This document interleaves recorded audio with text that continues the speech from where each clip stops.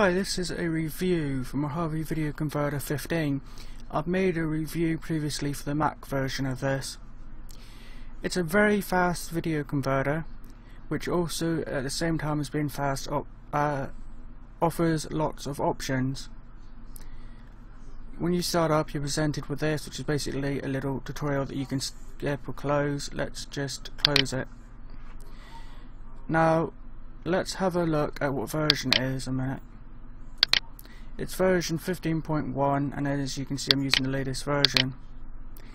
Also under help, you have help topics, frequently asked questions. You can contact support from here, check for updates, and switch to the video suite, which is basically this and the video editor and a few other of their programs bundled together for a saving. Here under settings you have languages, and you can request more if your language isn't there. You can have a dark or light interface.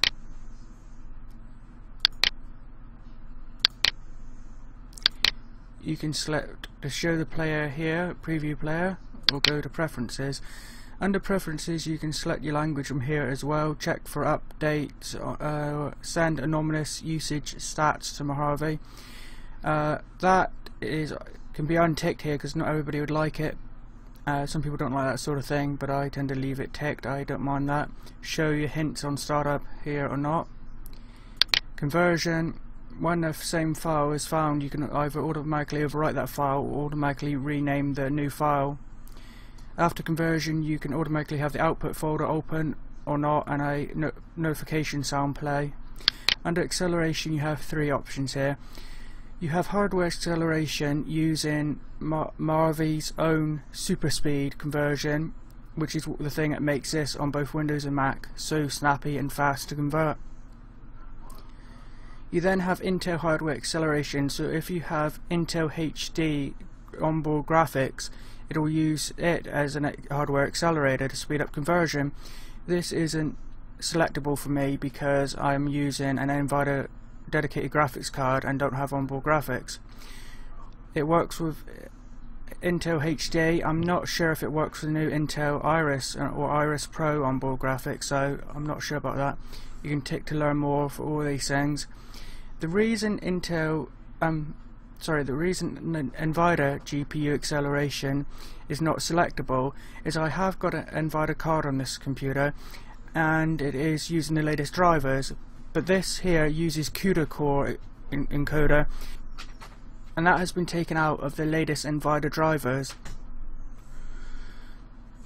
You have to roll back your drivers to an older version if you want to use it, because they are trying to make people use a newer encoder, not the CUDA core encoder. But I think that Movavi are planning to switch to the new encoder. But this doesn't affect just them, it's any program, any conversion program that uses NVIDIA. CUDA needs updating to the new type. Okay, now we have a look at preferences. Now let's look at playback. Here you can play, also press space to play or pause the preview here, next frame, previous frame, or full screen playback. You have some conversion options here, such as after shutdown, do you want to do nothing? After conversion, do you want to do nothing? Shut down the computer or hibernate the computer. Edit is quite basic, so duplicate, remove, or you can also transform, crop, image watermark, things like that, which are also down here. And you can tick or untick multiple video files listed.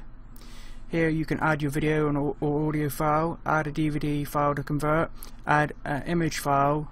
This is more of a bonus as it is mostly a video converter, or add a entire folder to convert. If you have one added, you can do file information here. Down here is your presets, such as a .mov file, a FLV flash video file, MPEG-2, WMV, MP4, or just convert to an audio file such as M4A, MP3, or the old AVI format, which I don't prefer. Custom, wave, you can also got categories here, got quite a few here, such as Ultra HD 4K. You can upscale from standard definition or DVD quality to HD, but that will take quite a lot of time no matter what your specs are. HTML5 video, online video, web compatible, various formats and audio only formats here.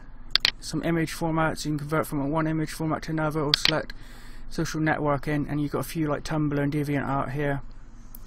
Devices such as an Amazon Kindle, an Android, various things like Zoom, Windows Phone 8, Xbox, PlayStation, Sony. There's some Sony phones, Sony PlayStation. So you got like PSP or PS3 you can convert to. They don't have there's a Vita there, or Vita, whatever you want to call it, but there it doesn't seem to be a PS. Oh, there you are, PS4 actually. There's some settings for that. These are all presets, you can customize them all you want. So let's go and select MP4. I don't really have many suggestions for new features for this. Just perhaps more image formats, even though that's not really a point of this. You know, it'd be nice to have a few more. Also, some programs have a thing built in that if you're converting one of your movies from your movie collection, you can easily find through it very quick its title, description, its actual description, its posted to put as its image, and perhaps even find subtitles if you want it automatically. So I'd like features like that added for people who are converting their movie collection. I'd like to see it, some sort of online auto. I don't really know how you describe it, but an example of that is Smart Converter 2, not 1 but 2 on Mac. That does that sort of thing, and I'd like to see that added. Okay, I've added one of my own MP4 video files. It's about 1080p, English AAC audio, no subtitles. It's only about 250 megabytes, well nearly 260, 17 minutes long. It tells you what file type you've selected export as, what its size will be at the end, which will be about the same in this case, and what the new name will be. You can also choose to add it straight to iTunes. If you have more than one video file here, you can join them. Upload to, which I don't remember the Mac one having. You can upload to Facebook straight away, YouTube or Vimeo after conversion. You can browse where you want it to export, or even use this tick to open the export folder. You can go then to settings, but before we do I should note that here is your super speed, so it shows here which one's a super speed or not, and if you change settings here it will make it not super speed, or if it wasn't super speed you might actually make it into a super speed compatible format. I am not going to convert it to MP4 because it's already MP4. I'm already only demonstrating settings here anyway, but let's go to WMV maybe, no longer super speed. Go to settings, you can select your preset here as well. You can select a codec if there's more than one, in this case there is not.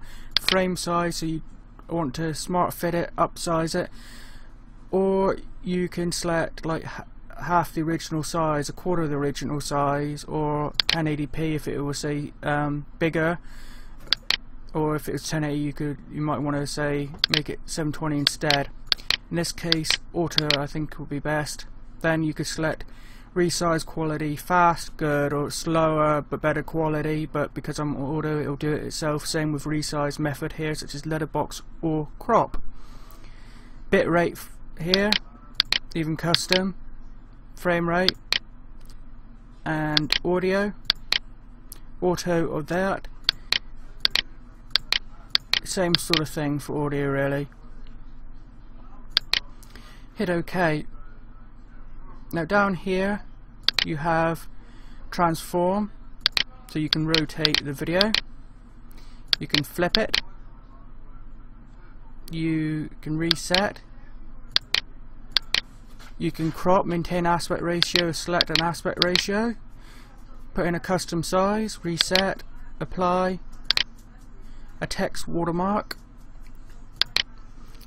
image watermark, and if you want transparency or to maintain the aspect ratio, some basic adjustments for brightness, contrast, hue and saturation, or use some auto settings.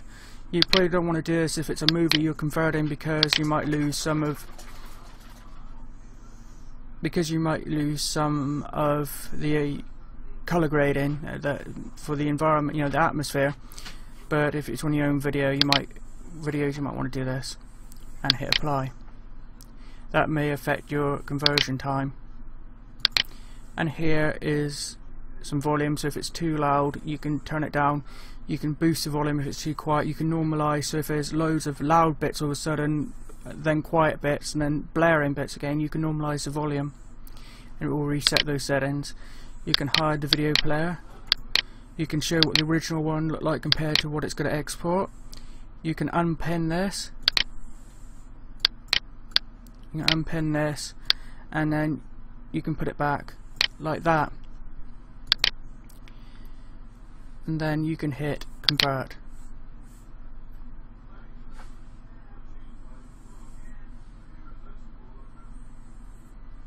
Depending upon what sort of format you're converting from and then to, and vice versa, the speed will change greatly. In this case it doesn't support super speed for what this conversion is, so it's going to take longer,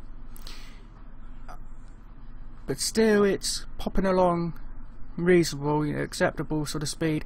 And I have converted files that are, say, MKV, an hour and a half, 2 hours, and converted them to an MP3 that is compatible with the Apple TV box, and it has converted in either a couple seconds or 30 seconds. The nearest competitor I can think of to this, let's just stop this.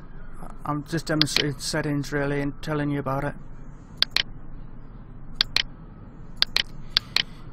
The nearest competitor I can think for speed is Smart Converter, or Smart Converter 2 on Mac. That program is very quick, but unlike this is lossless. You don't lose any quality, but it's fast. The other I don't believe is. I believe it does put some of the settings down to make it faster. I've also had issues with sound cutting out when I played it on the Apple box, which I haven't had yet with this. Also, if you're a Windows user, Smart Converter had a new Smart Converter 2 on Mac, which added a lot of new features and is quite cool for a simple editor, simple converter, but they never updated the Windows one still, and it's been quite a while since 2 came out on Mac. So even though this is a bit more expensive, this is a full-featured editor that's fast. So I would really recommend this. Some people in reviews on sites say it's got a terrible interface. Well, look at some of the competitors. It's not all that different, so I don't really see what they mean by that. I don't mind the interface. Very easy and standard sort of video converter interface, so I do recommend it. So thanks for watching. Please do me a favour and like and share this video, and also if you could subscribe, because it only takes a couple of seconds to do and helps me out a lot. Thanks for watching.